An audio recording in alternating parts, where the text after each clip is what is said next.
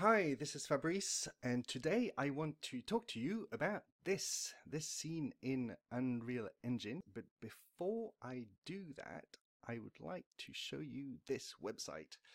I was very recently introduced to the idea of Kitbash, which, funnily enough, I'd never wasn't aware of, and looked on the internet and found this website by Vitaly Bulgarov. Amazing, amazing work of modeling, and I encourage you to go and check it out. And I saw his store here and found this mega structure, which I thought found very, very intriguing in terms of the absolute perfection in modeling. There's some really interesting videos about him talking about his technique modeling in soft image, interestingly. And also, so I purchased this mega structure pack, and I'll show you that in a minute. But I also was really seduced by these wonderful renders. I suppose V-Ray, completely beautifully clean and glossy reflections. And I wondered how long, or if we were, wouldn't it be amazing to be able to achieve this sort of this quality, this level of quality, this accuracy in the reflections in Unreal. Well, it seems that this day has actually arrived, or nearly.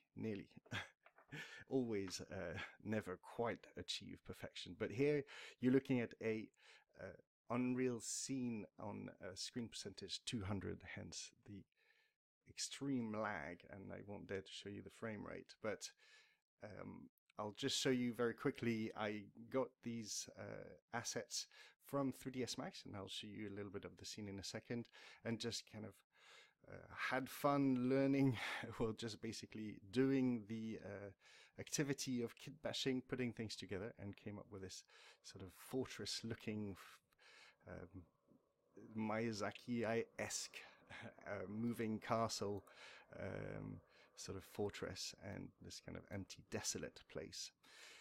But it really is pretty amazing to see the amount of detail that we are able to see, and the accuracy of the reflections really give it a very, very strong sense of realism, and looks very, very promising for the future. And again, for sort of storytelling, because the atmosphere, to me, this kind of really dark mood here is very inspiring. So I will actually sort of show you how I went about it, and but I've done another scene which is a little bit lighter in frame rate, so I'll swap over to that, and actually I'll show you the max scene first. Great, so we've got the max scene, and just to zoom in on some of these elements, you'll see that as a wireframe, this is extremely complex. It's incredibly well modeled, though. If we do edge faces, you can see that everything's sort of triangulated, and all the joints are properly meeting and welded. So this is, I think this is absolute mastery craftsmanship here. But anybody who's familiar with the Unreal workflow, 3ds Max to Unreal workflow, the unwrapping on this would be quite a feat, if not to say I've tried to add a UV auto unwrap on some of these meshes, and Max actually crashed. So that rendered that activity pretty much impossible. So let's have a look at the Unreal file. So just a quick segment here to compare the 4.22 version without ray tracing and the one with ray tracing. So I'll show you how we'll rebuild this scene more or less from scratch, well, the lighting at least, in just a minute. But just going back to the non-ray trace version, you can see straight away that we've got our shadow maps, which are kind of give the amazing effect that Unreal already is known for, but when you compare, you see that the shadows are quite blurry and quite imprecise, and we have this sort of banding effect sometimes that happens when we have the light that's parallel to the wall. Also, the reflections you can see are disappear when they come out of the frame, which is a bit of a shame. And many other things. The ambient occlusion here, I think, is a little bit gamey in look and not as good as it could be. And I tend to sort of turn it off, and that's where we start working with the light maps instead. But we're not doing that this time because of the complexity of the geometries we're working with. So all in all, we're sort of losing a little bit of detail, especially in the distance where things tend to get quite flat.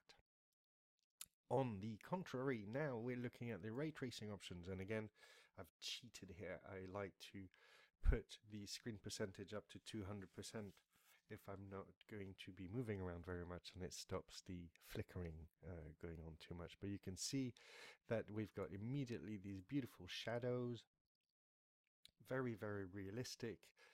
There's a little bit of grain in the denoising effect, but I actually quite like this. It gives it a little bit of a underground feel of software being written. And by the way, this is artificial intelligence kind of working under your eyes there. So it's interesting. And you can see here on the dome the precision of the indents in the surface, and the chamfers and everything are very, very precise. There's almost no anti-aliasing problem as far as I can see, and this, the sharpness of the image is pretty incredible.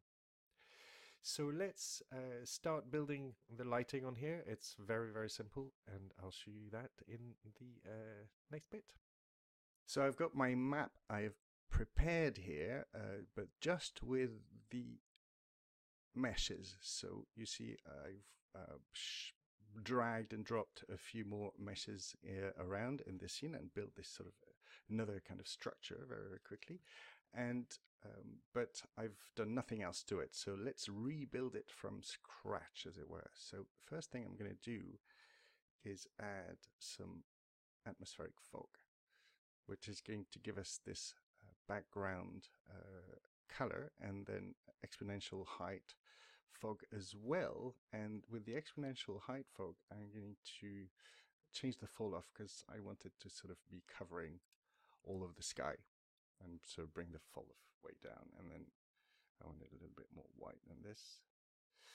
And so next thing I can now do, I've got a background, I can well, actually, let's add a directional light first and link it to the atmospheric fog, which is not going to make that much difference at this stage. And then I'll put it in the behind the building like this.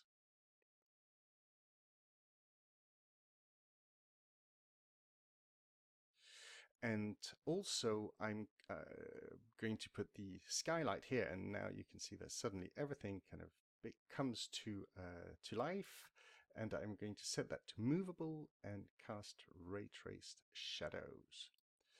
So now we've got this really strong lighting effect coming from both the skylight and the shadows from the sun. And that's it. That's a really very, very simple, easy setup. And so I'll show you around this map a little bit more. Maybe here what's fun is to see the frame rate we're able to get. So if I press play, so I've in the meantime swapped over to one I prepared earlier, that I've got this little element here that's got collisions enabled to show how this dynamic scene is really being rendered. All the ambient occlusion and lighting and reflections, everything is absolutely, and I'm getting very sick now after this ride on the elevator. So yeah, and just to show a little bit how that precision again is kind of really present all in the shadows as well. And we haven't got GI in